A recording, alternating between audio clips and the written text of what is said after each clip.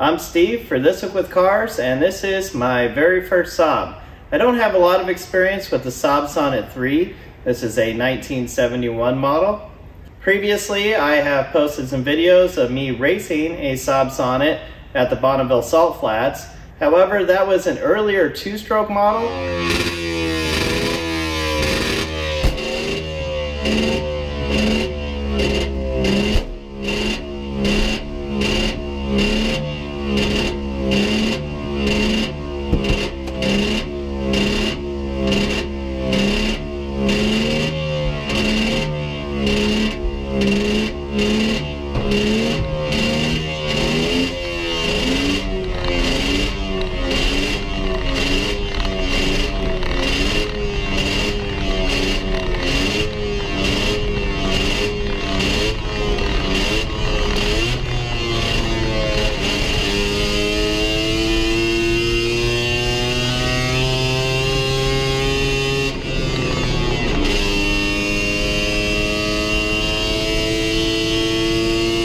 And this car has an industrial V4 engine under the hood.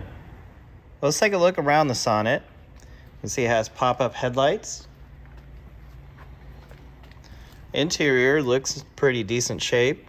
Original owner's manual there, that's probably going to come in very handy. There's some sections of carpet missing. This car does have air conditioning, so these are the air conditioning controls over here. Has what I think is a very nice looking dashboard, reminiscent of a Mercedes or possibly the early Hondas. And over here are the regular heater controls. Let's see what's in the glove box. Looks like a couple parts that have fallen off the car. It does have a Blaupunkt radio with tape cassette. This car is floor shift. It has a 4-speed on the floor. The earlier cars were column shift, as you saw in the racing video. One neat feature on these cars is this handle right here. This manually pops up the headlights. Up here where the headliner is coming off, you can see how thin the fiberglass on this car is. This car is all fiberglass. You can see the light shining through it right there. Around here in the back, there's a little Saab logo there. It says it has air conditioning. Let's open up the hatch.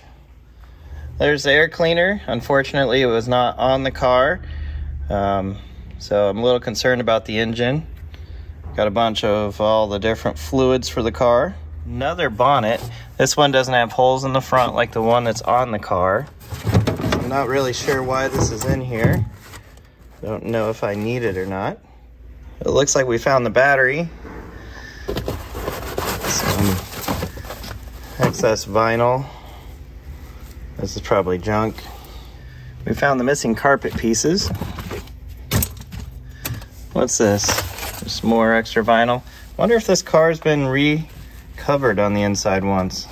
So here's the battery tie down. Looks like we have one extra J-bolt. It's a little bit bigger than the other ones, so I'm not sure where that goes. Looks like they had the battery disconnected. And we have this grill piece, should be installed up front. And then it looks like what's left is the factory tools and the spare tire. Double check that there's nothing underneath it. There's this little piece right here. I'm not sure if this goes on the car anywhere. Looks kind of homemade, so I don't think it does. But if anyone out there knows what this does, if this does go to the car, put it in the comments below. I just noticed that it looks a lot like the material that is right there. Some sort of vent on the headliner or something is falling down. This is pretty neat. There's a little roll bar built into the car, which you would probably want because there's not a whole lot to this car. Let's take a look under the hood.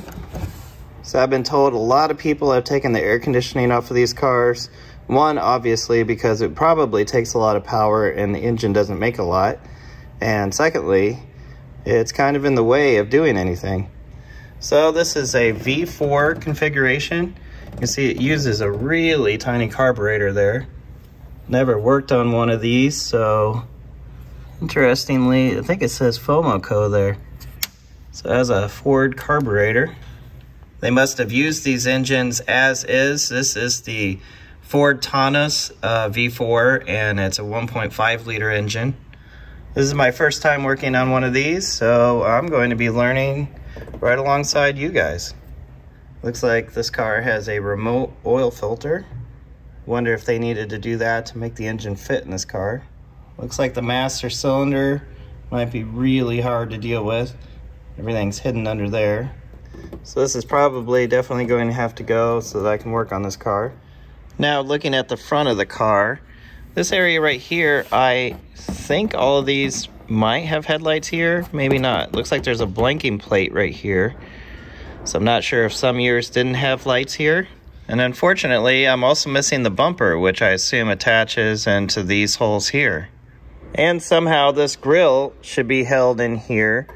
Not sure which way is up or down on this. Not really sure what those do either, or even how this is held in. So I'm gonna have to do some more research on this. I also apparently don't have the lenses for the turn signals and the parking lights. So I'm going to have to come up with a set of those. The side marker lights looked real familiar, and that's because these are Lucas units. The rear lighting are actually from Hella, so I'm not sure what the front turn signals are going to be, but it is possible maybe those are Lucas and I can find them from a catalog that sells British car parts. I don't like that the air cleaners were left off of this car. Looks like the spark plugs are a little bit of a pain to get to, especially that front one. Getting in between the alternator and the engine there. You will be really limited to the amount of tools you can use to get in there. Let's put the car in the air and see if we can get to the crankshaft. Okay, we're underneath the car now. This is actually the exhaust because it comes from the two cylinders on each side and then collects right here. Looks like there's a patch in the floor right here. There's the transmission, and then we can barely see the engine up here. We're not really going to get to anything from below, it looks like. And it looks like dropping the oil pan would be an engine out situation. So it looks like besides pulling the starter and changing fluids, there's really nothing that we can do down here. I guess the easiest thing to do would be to put the car into gear and then see if I can rock the car back and forth to turn the engine over.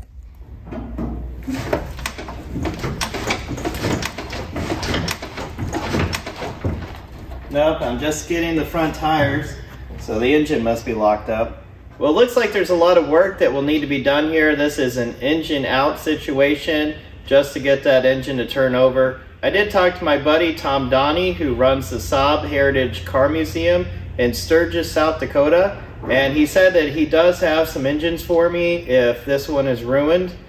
So obviously there's a lot of work that needs to be done here, but I have a lot of cars to work on already. So maybe I'll put this car up on the shelf unless there's a lot of interest from the viewers that want to see this car done. So if you want to see me continue with this car, comment below and click subscribe.